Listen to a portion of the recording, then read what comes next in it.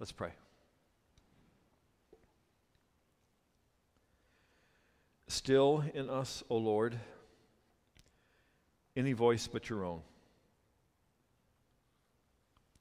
Amidst all the voices of this world that clamor for our attention, help us to hear you, that in hearing you, we may know your will, and in knowing your will, we may do it, that we might have life. Amen. Our reading tonight is Psalm 1. Psalm 1 is the first of the Psalms. Did I surprise you? Have I left anybody behind yet? And probably intentionally put there at the beginning to serve as an introduction for the whole collection of 150 Psalms. Perhaps this is familiar to you. Psalm 1.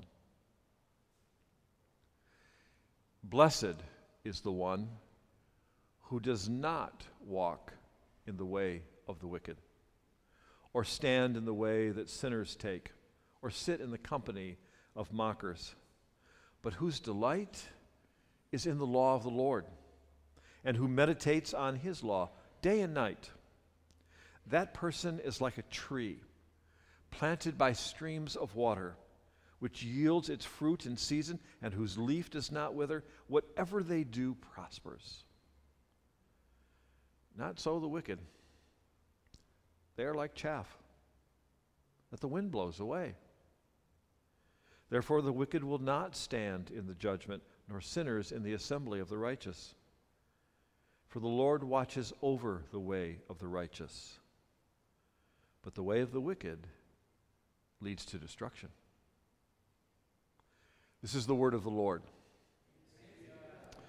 This is not a particularly clever sermon title. I simply call it The Way. That reminds me in how I think of Psalm 1, which has been so important to me. But if you like a little catchier title, maybe a little catchier, it's the only New Year's resolution you'll ever need to make, is this psalm. Psalm 1 is intentionally introductory. It's probably written as a capstone to the whole after all the rest had been written and now being collected. How will we introduce this body of godly wisdom? Psalm 1 fills that role and kind of introduces the theme and sets us on the way that the rest of the Psalms lead us further. The Psalms themselves are the songbook of ancient Israel, a hymn book. We're to sing it. The Psalms are the prayer book of the first people of God. Pray it.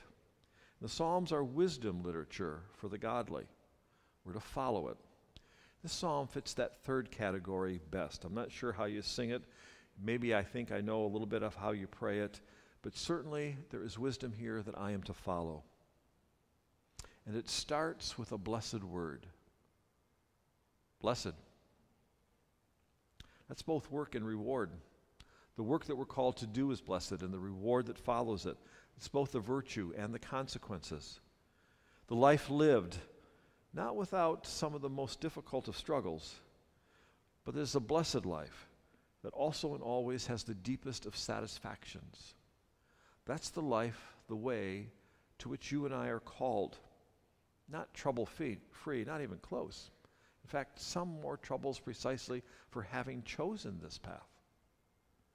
But the deepest satisfaction along the way, that's blessed.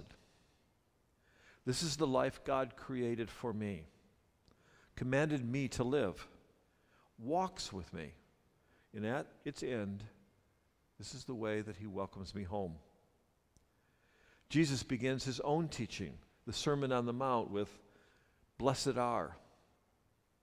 That's not an accident. Jesus taught as he was taught. The Psalm 1, blessed are. Who are the blessed? Well, they're those that walk in the way.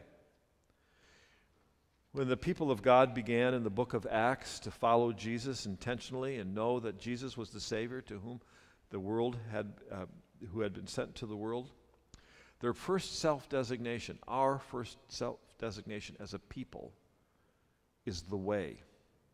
We referred to ourselves as the way. Again, not accidental. It's an intentional use of the language of Psalm 1. That path spoken about in that psalm, that's the path we are now newly on. But there's trouble along the way, those that would dissuade us.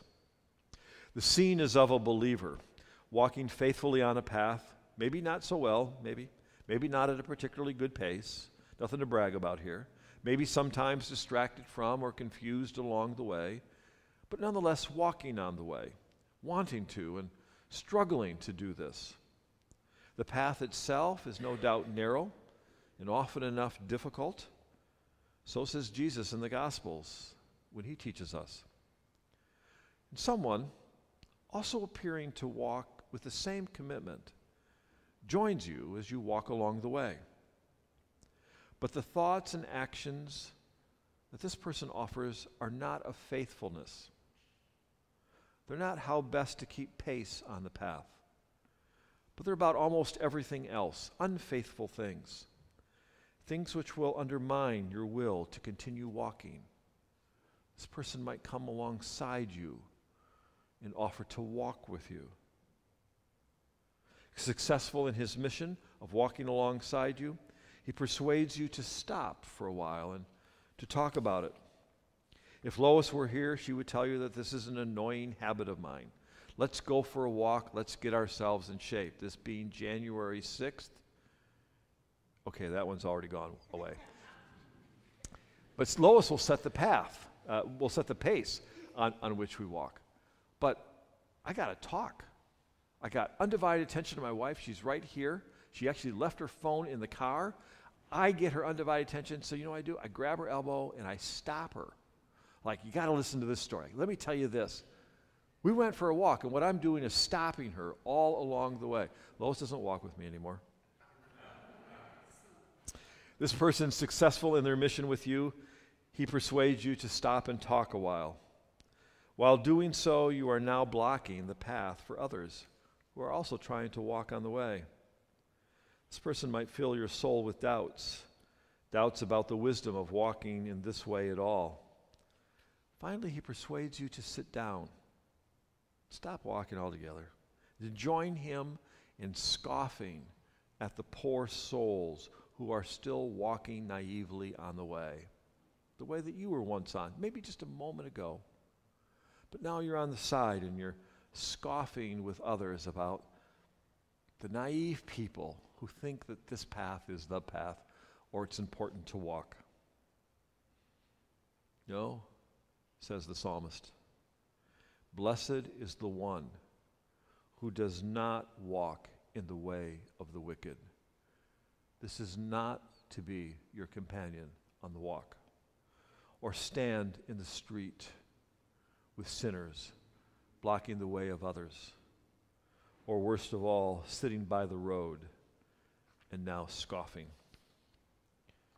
What's their problem, these scoffers? If you read the rest of the Psalms, I think you come to the conclusion, one of them is that the road is simply difficult. So why would you continue to do something that's so hard? Only the fool would continue on such a rigor, so far in excess of the value gained. David will expend many psalms pleading his case before God, that his enemies have borne false witness against him, they have badmouthed the faith and the faithful, and they have railed against the final goodness of God. Having quit on the path themselves, they now attempt to dissuade others from it. David, in psalm after psalm, David affirms, these scoffers, though they be many, though they surround me, they will not dissuade me. I will trust in you. What's the effective strategy of the faithful to remain faithful on this path? To remain walking in the way? You might want to write this down. This is an astoundingly profound and brand new answer. You've never heard it. The Bible. Really. The advice in the psalm is don't listen to this guy. Listen to God. Who else knows this path? Who else is going to be your companion? Who else set you on it? Who else welcomes you at its end? Who else is this path? Meditating on God's word, delighting in the Lord, in the law of the Lord and meditating on his law day and night, thoroughly enjoying and being grateful for. The word meditate here is really the word ruminate. In Isaiah will talk that this is like a lion, like a young lion, he says, that growls over his prey. It's kind of like your dog with a bone. Gets the bone, he plays with it, he shows it off. He shows it to you. He won't let you have it, by the way. He shows it to you, backs off, goes off by himself. Who knows what he does with this bone? He buries it. He digs it back up. He chews it. He's using tongue and teeth and inside and all of his guts to process this bone. That's what we're to do with the law of the Lord. Not merely thinking about it quietly, though that's welcome. Fully delighting in it.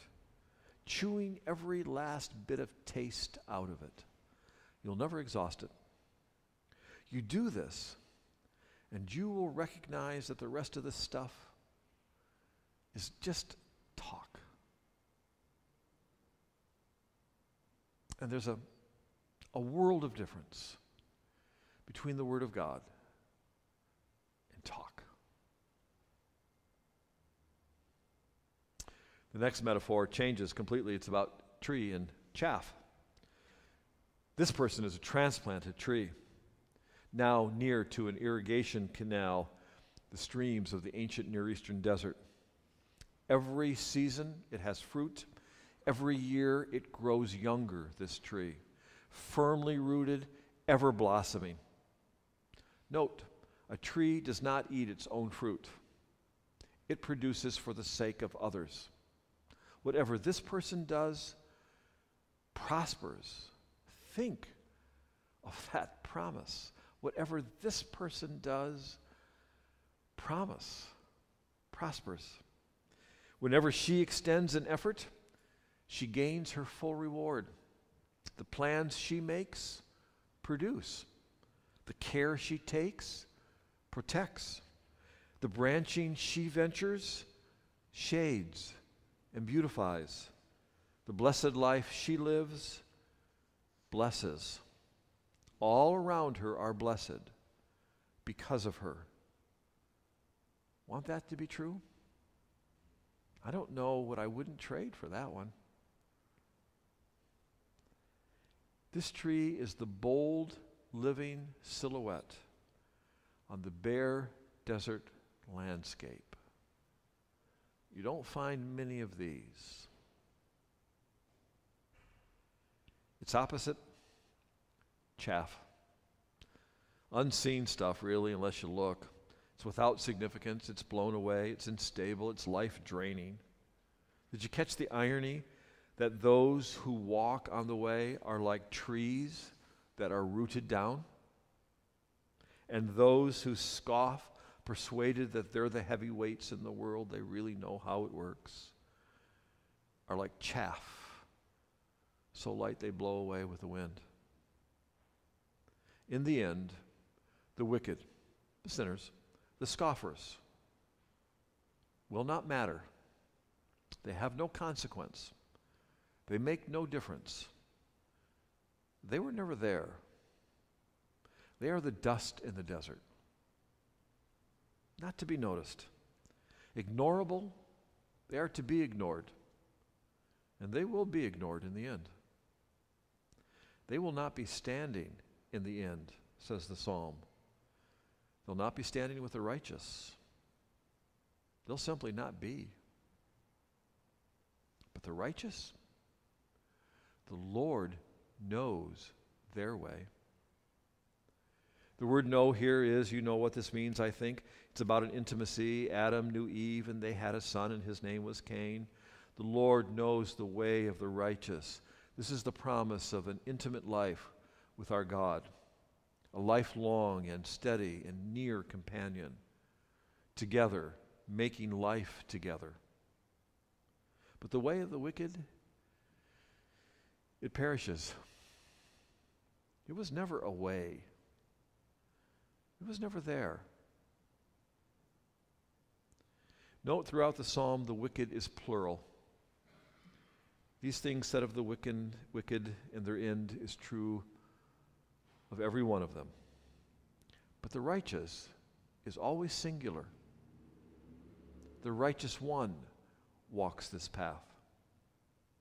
It's words of intimacy, being personal, and constant companionship along the way. And it also refers to the righteous one. We Christians, from our beginning, have always understood Psalm 1 to speak also of our Savior, Jesus. He sets us on the way. He calls us to follow him on the way. He is the companion all along the way, and he is the way's destination. Indeed, he announces, I am the way. His word enlightens every step of ours along the way, including this word, Psalm 1. It's about Jesus. Yes, he learns from it. It's for Jesus.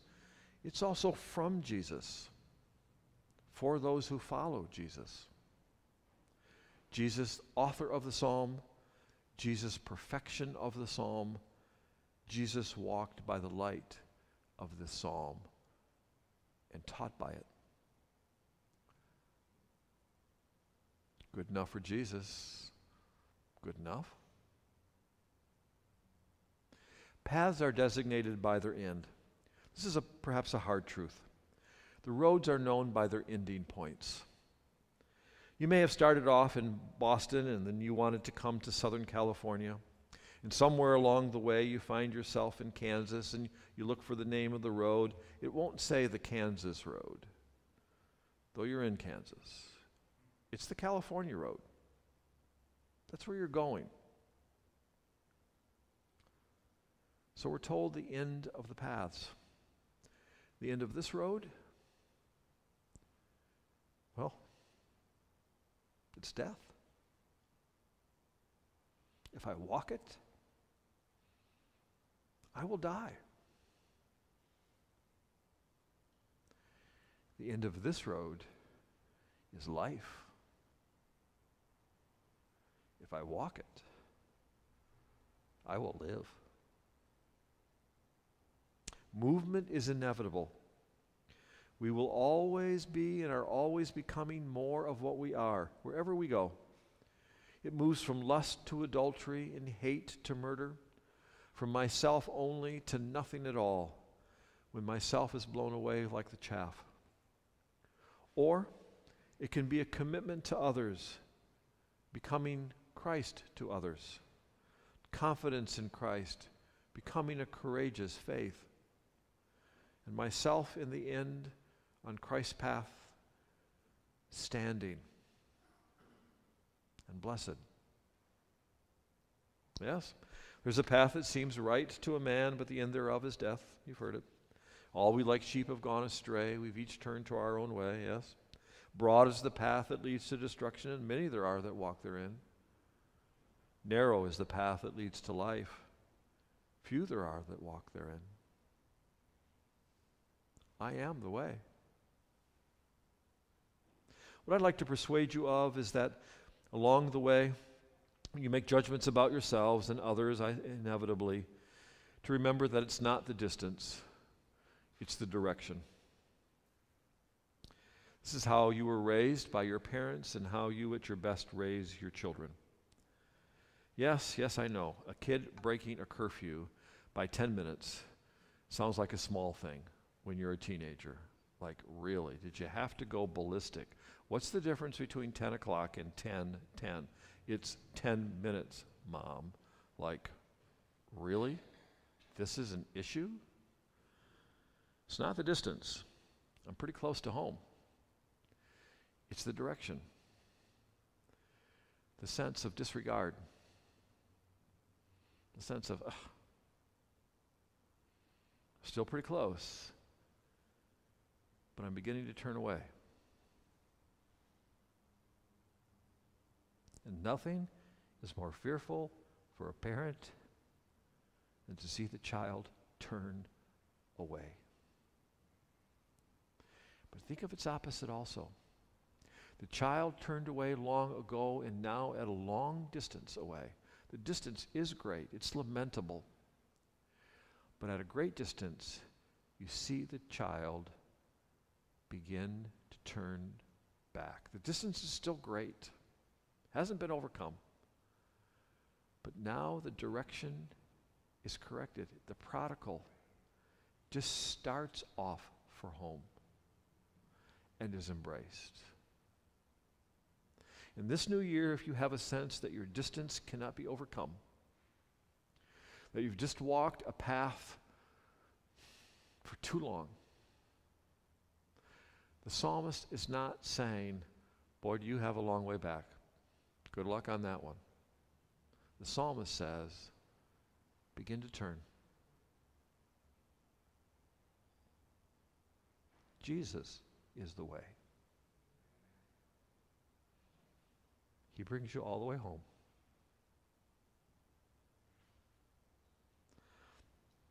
Do not worry about your distance from the things of God. Turn about. Walk this way. Direction matters. I've told the story before when I first came here. I think it was my first or second week here, a little over 8 years ago, but I don't think I'll ever forget this story. Frankly, I was wondering about, as you always do, you make a big decision. It's like, did I make the right one? Did I make the right one? And I find myself among a people who, I love you, complain about the weather in paradise. Really? I mean, really? And it's like, it's foreign. This is a different place. Your pagans act differently than the pagans in the Midwest. I read this story in the paper, Union Tribune. Guy goes into a Home Depot, wears an overcoat. Like, that's not suspicious. Who would wear an overcoat into Home Depot? Takes a bunch of stuff and puts it in the pockets and whatever, and he's kind of walking out like this, and they catch him. He drops the stuff off his order. He takes off. He runs. He gets to the end of the driveway outside the Home Depot. He's got to make a decision about which direction. Turn right or left. He's not familiar with the place. He decides he goes left. He goes left, and it's a forced choice after that. He didn't know it. He has to turn left again and go kind of back up the side alley into a small neighborhood behind the Home Depot, where he runs into a full battalion of the San Diego Police SWAT team on training exercises.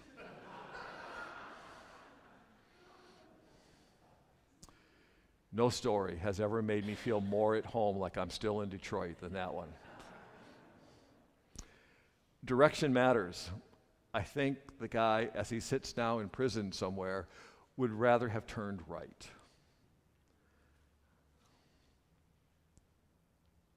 The psalm pleads with you.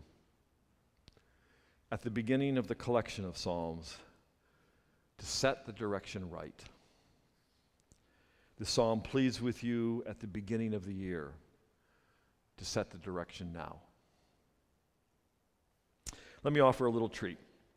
Eugene Peterson is the author of The Message, which is a translation, his own, of the Bible, and there are parts of it that are just delightful. Eugene is somebody I know. He's a Presbyterian pastor, and he's written some great books. I recommend all of them to you. But I first read in The Message Psalm 1, and that's what made me think, like, this is a really interesting translation. I want to read the rest of it. Here's his translation of Psalm 1. Are you ready? How well God must love you. You don't hang out at Sin's Saloon. You don't slink along dead-end road. You don't go to Smart Mouth College. Instead, you thrill to God's Word. You chew on Scripture day and night. You're a tree planted in Eden, bearing fresh fruit every month, never dropping a leaf, always in blossom. You're not at all like the wicked, who are mere wind-blown dust, without defense in court, unfit company for innocent people. God charts the road you take. The road they take is Skid Row.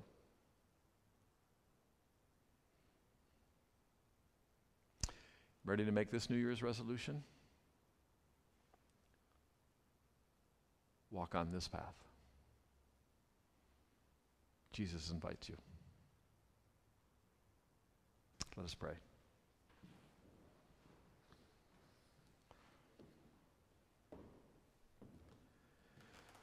Give us sufficient wisdom to choose well, sufficient courage to sustain our convictions and commitments, and sufficient grace to do well all along the way. and trust in you when we stumble. Have confidence in your loving tenderness toward us and your ability to lead us faithfully home. Amen.